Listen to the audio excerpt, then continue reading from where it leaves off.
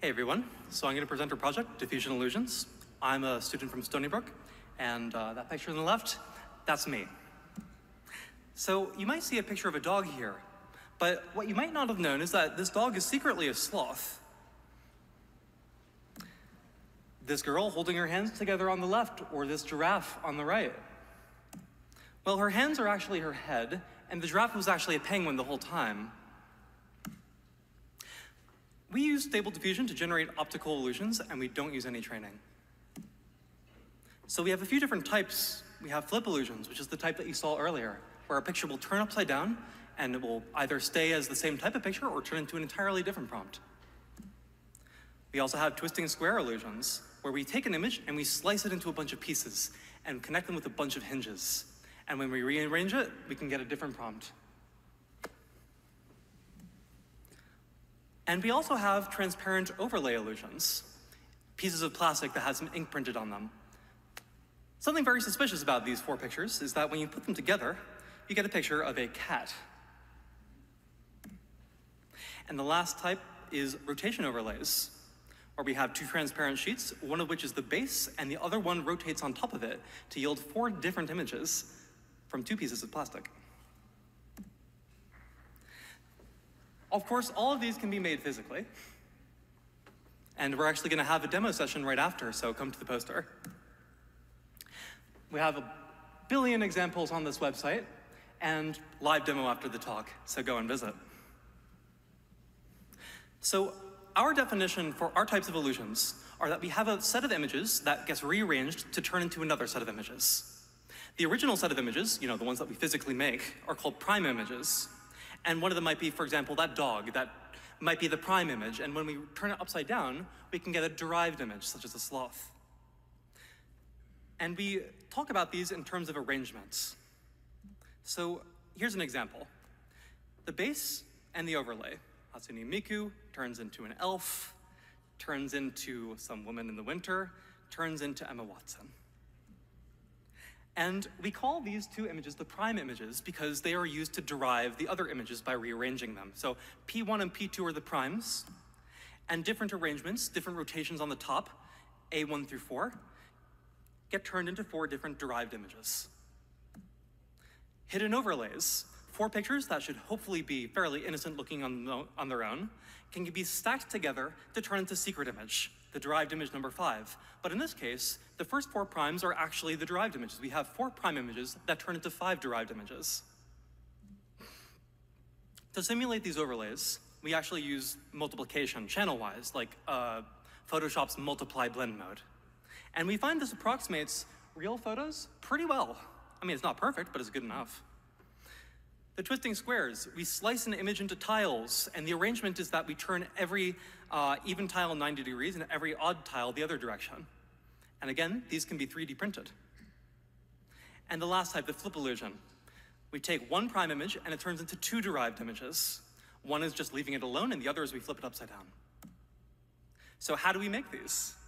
We have a 2-phase process where we optimize the prime images. So this was the previous definition before, but the goal is to optimize the primes so that the derived images match a set of text prompts.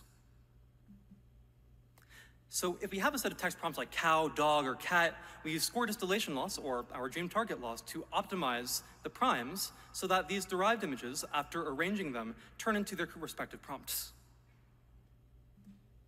So to do this, the first step was score distillation loss. You may be familiar with this because it was first introduced in Diffusion, but we're not making 3D models here. We're optimizing images. So we might take some image. This is how score distillation loss works. We take an image, and we add some random noise to it, and then we have a noisy image. Then, given some text prompt, we use Stable Diffusion to predict that noise, and the difference between these two noises is the gradient that we pass to our image to optimize it. As we use score distillation loss, this optimizable image will begin to approach its text prompt. But if we do this naively on a bunch of pixels using Stable Diffusion, we actually get a bunch of problems, because we have to pass the gradient through the encoder, and that results in a bunch of adversarial artifacts. So instead, we parameterize these images using Fourier feature networks, where we have an MLP that takes X and Y as an input, and in the end generates colors as an output. It's just another way to represent an image. An image is a function of X and Y to color. And so when we optimize using score distillation loss over the Fourier feature networks, we can get reasonable images even when we use a latent diffusion model. And so what if we were to add two losses with two prompts? Flip one upside down and keep the other one right side up before we pass the gradient. Well, now we can create flipping illusions where we have the giraffe on the left and the penguin on the right, corresponding to their respective text prompts, where this is the prime and both of these are the derived images. And with rotation overlays, it's the same idea, but now the differentiable process is that we multiply these together at different rotations to derive the images on the top, given these two prime images on the bottom. So score distillation loss worked pretty well, but it does have some undesirable side effects. Like, this looks fairly noisy, and I'd like it to be smooth. So how can we fix this? We introduced something called dream target loss to do that. So here's an example of a hidden overlay illusion where these first four Mikus are overlaid to create a Picard. And they're good, they look nice, but they have noisy artifacts on them. If you were just to take SD-edit and bring them more towards that prompt by adding some noise and then denoising it using a diffusion model, we can get cleaner images for each one. But the problem is that these no longer satisfy that prime-derived relationship. These four multiplied together do not equal Picard, whereas these four do. So what do?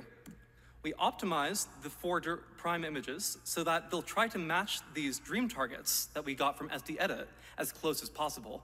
And that makes it a lot smoother and gives more detail. Creating overlay illusions is actually very cheap. All you need is a laser printer and a hunk of plastic, which you can buy a pack of 100 on Amazon. If you remember those old overlay projectors, that overhead projectors you might have seen in middle school. They still sell those. But it doesn't always work. Failure cases for the hidden illusions, for example, include where you can see that hidden image inside the other four images. So the target here was to create a plant when we overlay these four images on top of each other. But it turns out we can see the plant inside of the dog and on the table here, which we're not supposed to see. It doesn't work all the time, but it works well enough to create a bunch of them. And of course, we do some quantitative evaluation, where we may create a confusion matrix for these derived images over here, where the plane was basically unrecognizable, this one was just completely black, and this one was a plant. But most of the time it works well. These were specifically selected as failure cases. You can see that this diagonal matrix over here means that most of the time, GPT-4 will recognize the target prompt as what we actually wanted it to be. So illusions have been around for a very long time. We're not the first to generate optical illusions in general, going back all the way to the 1500s. As a matter of fact, we actually have an overview of a whole bunch of different kinds of illusions throughout history in our paper. One particular one that's interesting is one that actually came after our paper, called visual anagrams.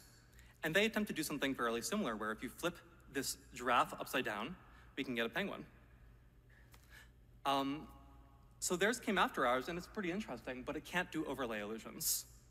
That's out of the scope of their algorithm. And so what's the takeaway? Well, diffusion models can generate optical illusions. And we hope to have more inspiration for people to work in this area. And actually, it's literally a takeaway, because I'm going to be giving these away to anybody who comes to my stand afterwards. Thank you to all my lab mates, and thank you to people at Eyeline Studios, especially Paul, who encouraged me to submit this paper in the first place. Please go to diffusionillusions.com, and you can see tons more examples. Thank you.